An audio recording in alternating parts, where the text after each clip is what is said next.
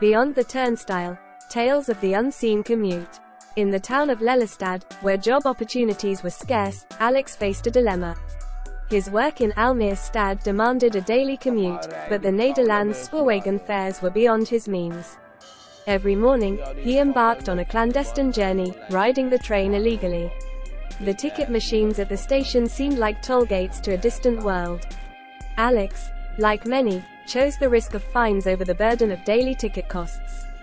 The train became a clandestine refuge, a space where economic struggles united silent rebels. Alex expertly dodged ticket controllers, blending into the rhythm of the daily commute.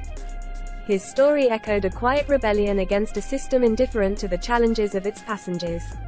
In this one-minute ride, Alex's journey symbolized more than just evading fines. It was a tale of resilience, a voice seeking recognition in a system that often overlooked the silent struggles of those with empty pockets.